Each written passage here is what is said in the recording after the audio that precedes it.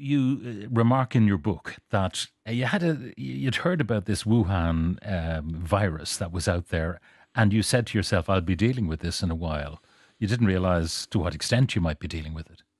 I don't think any of us, could foresee the scale and, how long it would go on, how significant a challenge it would be for many of our societies. But we didn't doubt, even from the earliest stages, that this was going to be a challenge for us. I had been through SARS back at the time of the Special Olympics in the early 2000s, when I was a relatively recently appointed Deputy CMO, and I was also through swine flu. I understood the potential of these, not only to spread, but to spread quickly, and facilitated by international travel and by globalisation. The swine flu epidemic took 6 weeks from the point at which it was first noticed to the point at which it's declared a pandemic. So I knew we had a relative short period of time and we'd start to see cases. Much of the reporting in the early days was about something in China and people believing that the risks were all confined there, but we knew differently. And it was April, I think, before you got the call from Ronan Glynn saying, "We have our first case." No, actually, in fact, that was the 29th of February. Oh, 29th of February. Yeah, it was the leap year. Leap day. Leap day, exactly. Leap day. What was going on, of course, was the Taoiseach was heading off to New York. Yes. We had Cheltenham, which went ahead, Yes. and people were not kind of cautioned against going to Cheltenham, and yet we were scared that any places where you had congregations of people was going to be disastrous, and so it turned out. Absolutely. And ultimately, this disease is spread by people in contact with one another.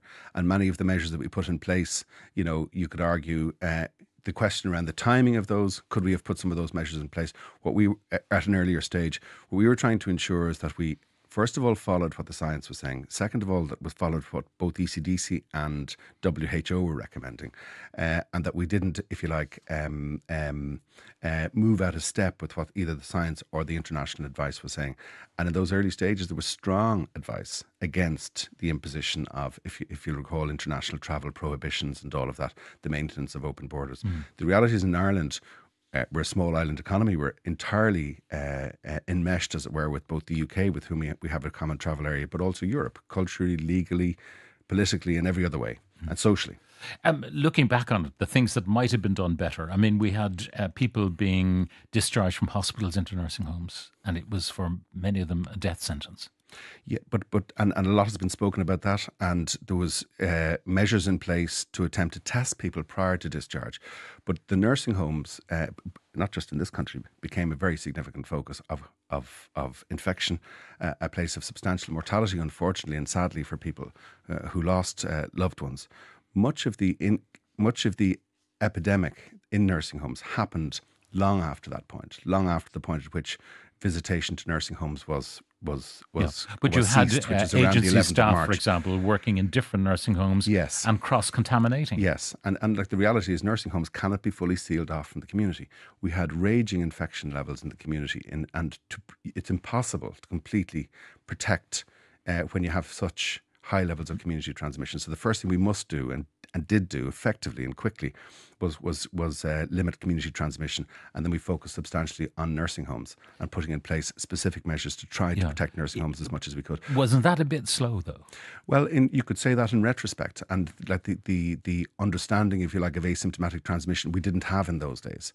Anything that we can do to try to eliminate or address the risk that exists, because look, the truth of it is, Pat, and it's a hard thing to say, if we had set about designing a model of care to place older people at greater risk, we couldn't have done much better than building the model of nursing home care that we had. And that's something we must address into the future.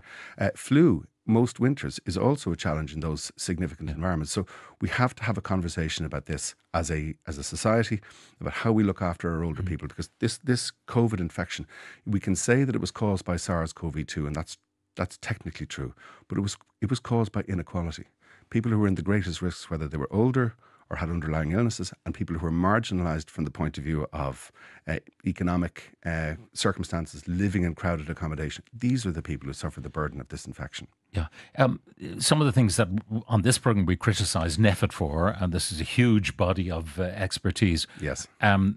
Masking. We were advocating masking very early on, once it became clear it was an airborne infection.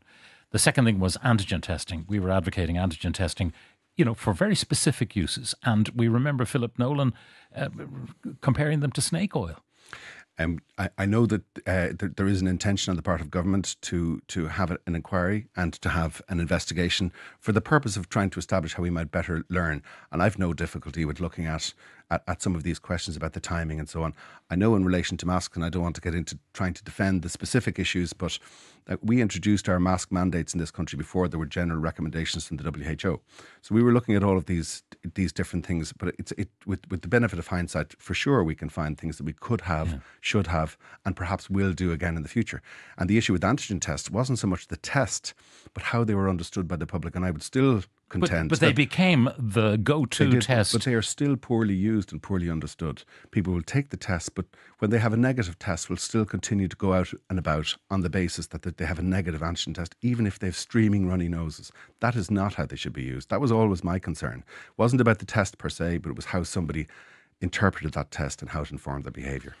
One of the areas that where, again, you criticised government was that meaningful Christmas that they determined we should all have, and therefore hospitality opens. And you're saying that the Irish public are not sophisticated, really. Once the pubs are open, yippee. Well, I think in this country, probably true in other societies as well, but it's a fairly good signal that if you're told that it's okay to go into crowded pubs, that you can infer that everything else is safe as well. And at the time, we did not feel that that was the right course.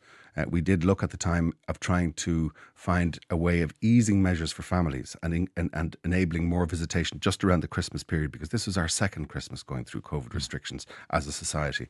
And that was a concern for us and people's adherence to what were very, very difficult measures. But look, the reality is, I say those things, but I have to set it against the fact that in this country we had wonderful solidarity that went from the top of the political system right the way to every corner of society. And that was one of the reasons why our excess mortality, our vaccination rates, our hospitalisation rates in this country are among the best in Europe. We've been commended for this in international objective independent reports in the Lancet and by the WHO. You do talk about a leaker within NEFIT. And you also, in your acknowledgements, thank a whole pile of people in NEFIT. I'm wondering, and I haven't done the exercise, could I figure out who the leaker was? By looking at the list, the membership of NEFIT and the acknowledgements at the end of the book. You're a bright man. I'd never say that you couldn't work something out deductively and logically. But I'm not on any kind of mission to identify anybody. I simply wanted to convey a sense of how I felt about the challenge that created for me. In my leadership, when I tried to engage, for example, with our minister or with the Taoiseach and Taoiseach, and this was happening, I found it incredibly undermining. And that was what I was trying to convey. I'm not trying to identify anybody or cause. And for the most part in this book, and while there have been some things highlighted, I'm not trying to cause difficulties for anybody. I'm simply trying to tell the story as it related to my experience.